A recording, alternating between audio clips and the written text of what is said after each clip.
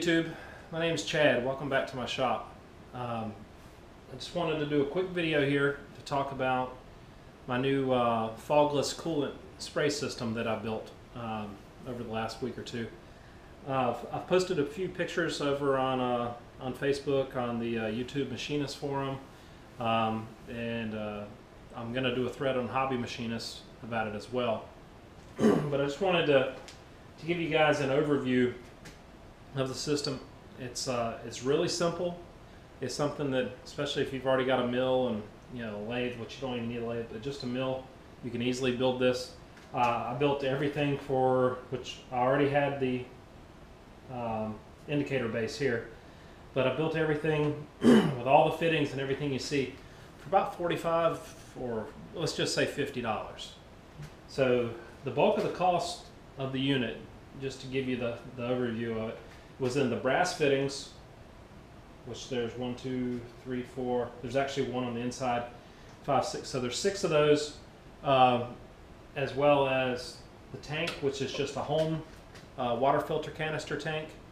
And then all you need is a small piece of aluminum for this, for the spray head, another small block of aluminum for this, for the air to split it on the way in.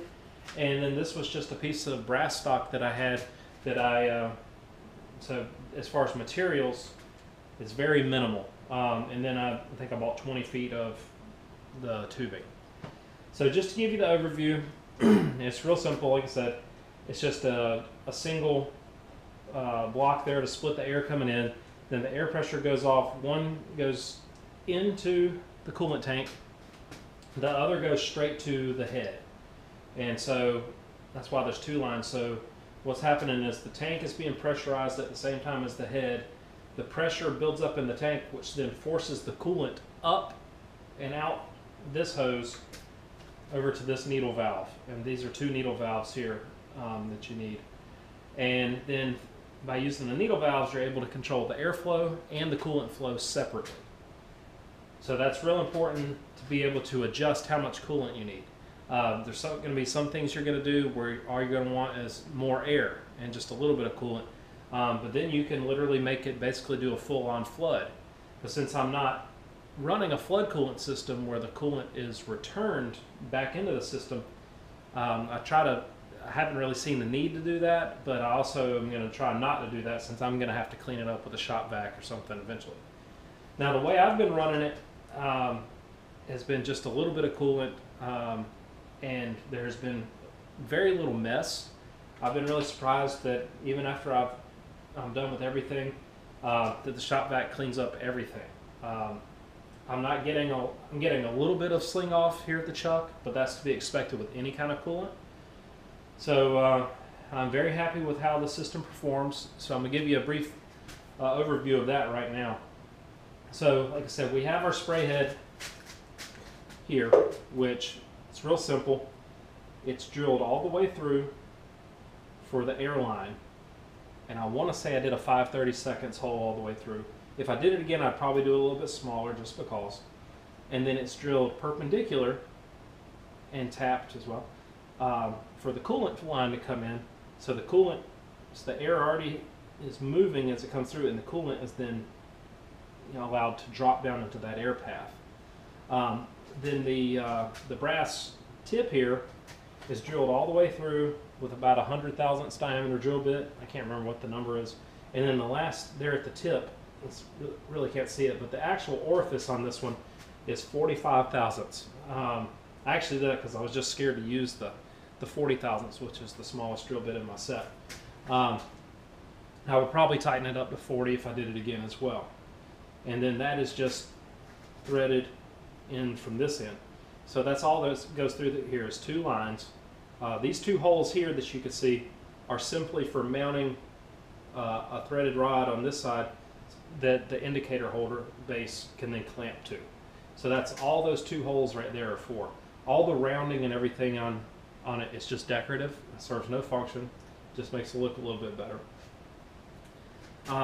Inside here, which I'll show you in a minute, there is the one hose that comes from the bottom, comes all the way up, and then feeds out.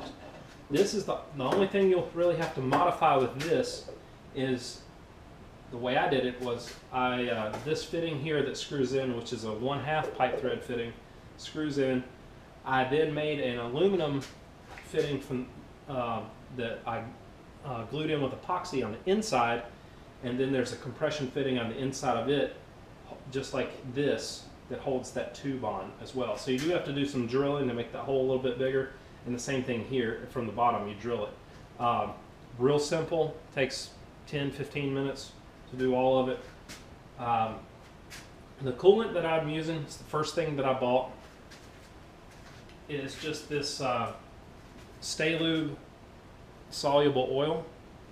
So it was cheap. It was like 11 bucks on Amazon, but I know if you guys rush out and buy it, the price is going to jump up. So, you know, at least let me buy a few more first. But you can mix it based off of, you know, from 5 to 1 to 20 to 1 are the recommended dilutions. And so I just put a couple ounces in this, filled that up. It's amazing. It comes out brown like a regular oil, and as soon as it hits the water, it turns milky, just like that. So far it seems to be doing everything that I want it to do. So let's give it a quick shot here of it in action. So first thing we're going to do is we've got our air on. Yep, so we've got everything hooked up to the compressor. Just a little bit left over. So we turn on the air. Let's go ahead and open it up. And then you can bleed in the coolant as you see fit. And as you can see right there, I don't know how well that's going to show up on camera, but it's putting off a good bit. Now you can actually go so far as to create a full-on flood, or you can just let it sputter, which seems to be a really good thing for the majority of my turning, and then also on the mill machine. The sputter, you know, it puts off just enough coolant to moisten everything, and then the air is going to really be the thing to do the cooling. And then of course you can adjust that as well. So that's the basics of the system. So let's go ahead, I'm going to open up the lid here on the coolant tank, and I'll show you that as well. So depressurize that.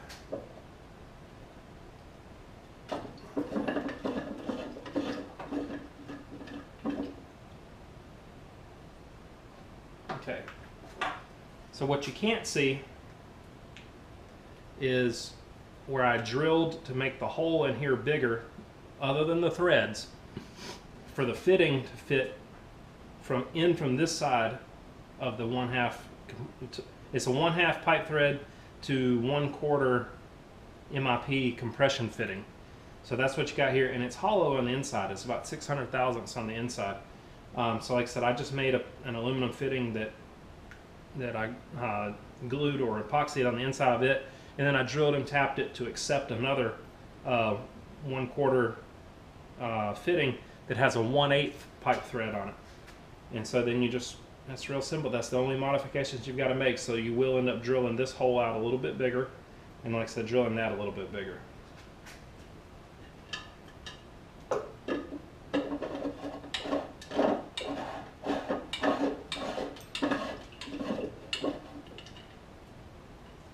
So as you guys can see, this is the block coming in. Just your normal female or your male fitting there, drilled and tapped with a 1/4 pipe thread here, and then it just comes in from this end, and it just tees straight across, and that's it. I left this meat here because I haven't decided how I'm going to mount this yet. I'm thinking that I'm going to drill and tap it, or just drill all the way through, and then I'm going to find a place over here somewhere to between the lathe and the milling machine that'll allow me to just mount this, and then I can just hook the air hose up to it and disconnect it when I'm done. So that's the system in a nutshell. I've been running it at about 20 psi. I don't know, it seems to be from what I've read, a lot of guys are in that 15 to 20 range. Seems to work fine. You could back the pressure off. And when you do that, it gives you a little bit more adjustment on the air to coolant ratio. But that's the gist of it. And so, like I said, I bought 20 feet of hose. I probably have 3 or 4 feet left over I haven't done anything with. But you can make this as long as you want. I don't think there's going to be any issues with making the hoses any longer. And then I like to just zip tie them together just to keep everything as neat as I can. But so that's my coolant system. So that's one of the things I've been up to lately. I do have I think I'm going to put out a video on making a ER32 collet chuck. I'll show it to you real quick. So this is, which I didn't take the part out, but this is the ER32 collet chuck that I made earlier, that I just finished earlier today. I think it's going to be just fine when I dial it in the 4-jaw chuck, but in the 3-jaw, the best I can get is about 3 thousandths, or right at 4 thousandths run out of it. So we're going to try it in the 4-jaw now that it's all complete and see if I can dial it in and it's functional that way. But then I'm also considering making an ER32 hex block and an ER32 square block as opposed to buying them. I mean, I know they're only about 35 bucks a piece, but if I can make it, I'd like to, and you know, get that satisfaction out of that. So I'll hold that up there for you guys. Hopefully you can see that up close. So that's an M40 by 1.5 millimeter thread here on the end. Like I said, I have this part tightened up in there. I can't get it out by hand, but that was just a part that I was using just to check it. I did drill it all the way through. If it works like I think it's going to work, I plan to drill and thread this to 3/4 tin, and then make a stop that I could put in there, a work stop that'll screw in from the back side for if I'm working on short pieces, that it'll be able to you know, set things at a consistent length. So just something I'm just playing around with. So, but anyways, that's what I've been up to lately, is the ER32 collet. I guess you call it a collet chuck or a collet block, and the coolant mist system. So I haven't made a decent video in a while, so I'm sorry about that. I only really make the videos during the winter months, but if you guys have any questions, feel free to hit me up. You know, shoot me a message. Look me up on Facebook. My name's the same on Facebook, just Chad Hensley. And look for you on the YouTube Machinist. And then also, if you guys are over on hobbymachinist.com, I'm on there as well as 3D Shooter 80. Just a username I carry over from an archery website. And yeah, just let me know what you guys think. That's a straightforward, simple coolant system. So I hope you guys like it, and I hope it gave you some good ideas. Thanks.